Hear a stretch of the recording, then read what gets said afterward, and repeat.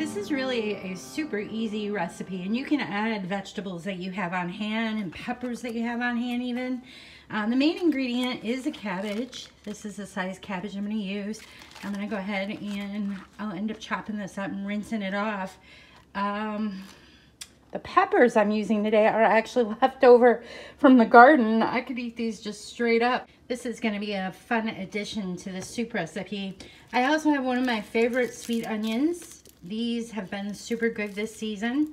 I'm going to chop that up. I have celery that's going to be diced up. And my carrots, I use this old-fashioned gizmo here, and I can show you how to use that if you're not familiar with those. I also pulled about a little over a cup, or a little over a half a cup of green beans out of the freezer, just because my husband loves those, and that will be a nice addition. And for the broth, I use a bouillon that I have on hand. So I'm going to be using that instead of a chicken broth that you would buy in a carton at the store. Use what you have on hand. That's the main thing with cooking any recipe, really. All right, so we're going to go ahead. I am using my Power Pressure. I feel like a commercial, but I love this thing. I've had this thing since 2000. Boy, when did I get this? 2015, 16 maybe? I use it all the time. In fact, it's like a permanent staple in my kitchen along with my air fryer. In fact, I use this more than I do any containers on my stovetop. So what I'm going to do is I'm going to set this. It has a chicken setting, and what that does is heat up this pan in here. I'm going to add my olive oil here so we can do some sauteing. Here we go. For this video, I'm actually going to put some of the rotisserie chicken I have on hand, a bit of it, or use it in meals for that week. So this is going to actually, I'm going to take the skin off and chop this up and put this in the cabbage soup. All right, I had to switch knives so I could cut my arm off of that thing. It's huge and sharp.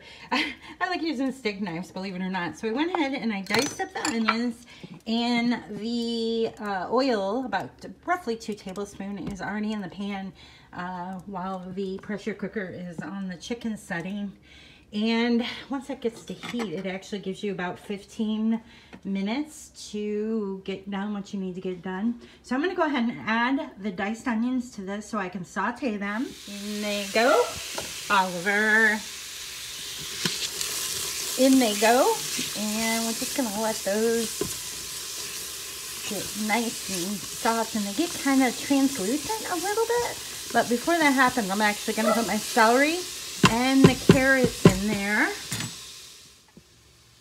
So I'm cheating a little bit today, and I'm actually using store-bought celery that you find in the produce department. And I actually grow celery here, but I guess I'm being lazy today. And instead of walking out to the dome and picking some that I got growing in there, it has good flavor, but it's a little watery, where the flavor's not as potent as the stuff I grow, and I love it. In fact, the boys like it in the soups and salads that I put together. So we'll see if they notice. I'm going to chop this up. Now these are going to go in with the onions. Okay, next I want to show you how to use this old-fashioned, I think it's called a grater. I can't remember what it's called. Heck, my mom used to use this, and I actually really remember using it when I got a little bit older and I had a babysitter. And you have to be really careful. Don't get your fingers. This gets really sharp. You could also use a food processor, but I kind of like using this. It brings back old memories, and that's always a good thing. Nothing like remembering great times years ago, especially when it comes to food. And I'm so thankful to have had great people in my life to learn different tricks and how to cook things like that. Now, this goes in my compost because I do not want to get my finger on this. It gets so sharp. And nothing wrong with that. So you will be surprised how far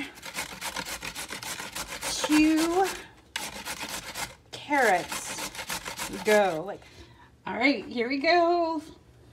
Oh, yay. If I were to guess, I'm thinking that's a little over a cup worth of carrots, and that's just fine. How beautiful are those, and it smells really good actually. I like to use my stock pot lid on my pressure cooker. I want to show you, I already dumped the carrots in. The onions and the celery look amazing. In fact, after I cut the cabbage up, I'm going to go ahead and add some garlic to this. So we're going to let that sit while I quickly cut the cabbage. I'm going to use that big old awesome knife. First, you want to make sure you get the center out of the cabbage. And there's a little hard spot right here. You can kind of see. Some people do go ahead and use that part, but I'm going to go ahead and cut that out very carefully. Holy smokes. Alright, so that can go in the compost. Now I'm going to go ahead and cut these up because I don't want stringy pieces in the soup. I cut it just like this and maybe make about inch or half-inch sections of the cabbage. Let's see how this looks. Just like that, see? Looks really good. It's gonna cook down nice. And isn't that crazy how far a little bit of cabbage goes? I have to remember to put my fingertips under. I remember learning that on a Food Network video years ago. I haven't watched the TV shows in a while, but that was something, I think Bobby Flay had it where you do that. My sister-in-law also taught me how to cut onions up really well and use that same method of just kind of tucking your fingers under so you don't wreck them. See? Ooh, there goes my other knife. All right. Chomping away. That's good stuff. All right. I'm going to cut this up. I'll do the little ringlet things here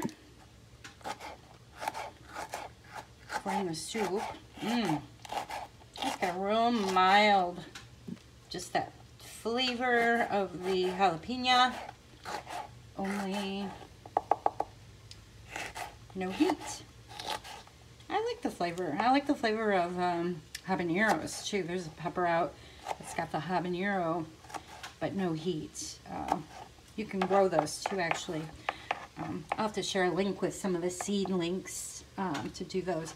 All right, so here we go. I'm thinking I do want a little bit of heat in this.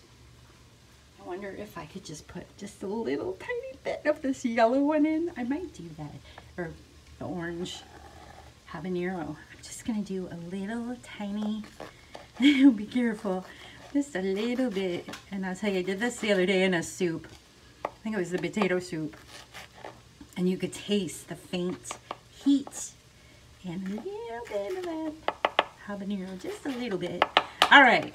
Oh, this smells so good. I love these. Okay. All right, now I'm gonna go ahead and put this in the pot with the rest of the goodies. Oh, this looks so yummy. All right, we're gonna go ahead and put the peppers in. The peppers. Boom, boom, boom. A little bit of cabbage with it. And I also need to add the green beans that are frozen.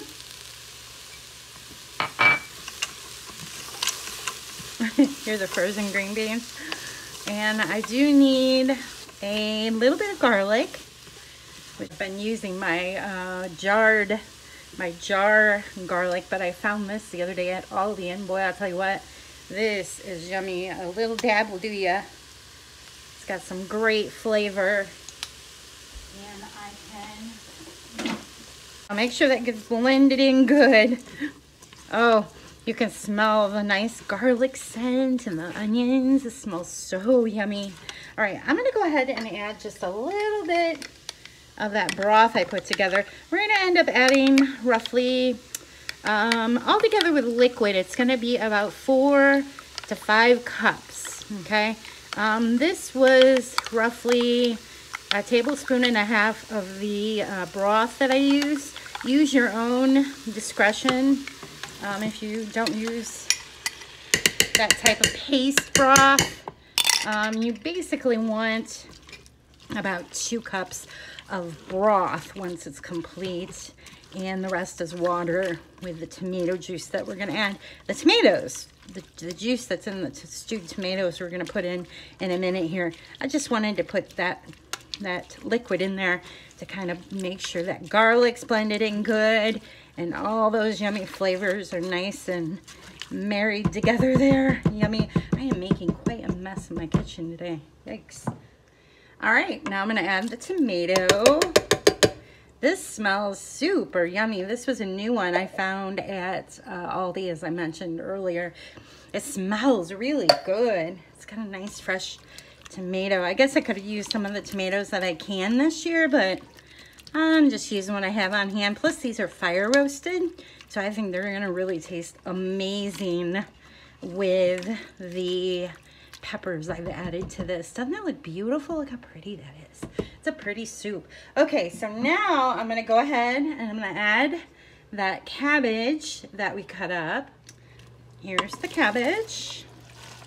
Now remember, cabbage has a lot of water in it too, so that will end up adding to this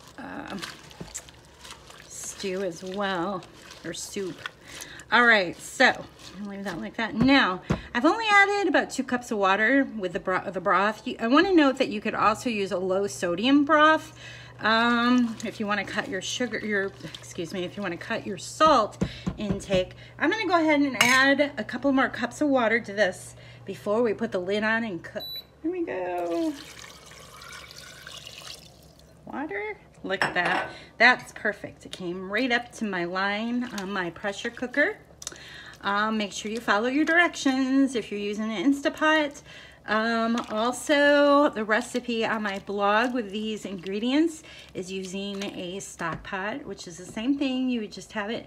Now you would put the lid on and cook it down on the stove. But with the pressure cooker, we can cut the time in half. And it also locks in all that great nutrition using the pressure cooker method. It's been scientifically tested and all that. You can read up on that. I do have chicken, rotisserie chicken I'm going to put in this, but I'm going to wait until the soup is done because the rotisserie chicken is already cooked. So I kind of just want this to marry all together, and you can just leave it like this, meatless. I'm just adding chicken because we have it and the boys like meat. So here we go. I almost forgot pepper. I love pepper. Follow your directions of your appliance that you're using. And I'll show you. It goes on very easy like this. And it's all set to go. Sealed, ready to go. Now my Power Pressure XL actually has a setting for soups and stews. And oops, I got heat on. So I'm going to go ahead and just choose that. Now for 10, I'm going to actually do 12 because I like my cabbage to get cooked really well. And I'm also going to release this quicker so I can add the chicken. So I wanted to get as much as I can. It's going to count down and go ahead and cook, and I can pick up the little bit of a mess. I didn't make too big of a mess, just a little. I could have been a little neater, but it's actually a lot easier using a one-pot method like this. All right, so I'm gonna let it cook and get some chores done here. All right, so there it is. I went ahead and I released the pressure cooker lid right after the 12 minutes were done. And at this time is when, if you're gonna add chicken, the rotisserie chicken to it, that's what I'm gonna do now. But you don't have to do that, it's up to you. I actually have microgreens, so I'm gonna put a little bit of my spicy microgreens on top, and yum! I hope you try this recipe.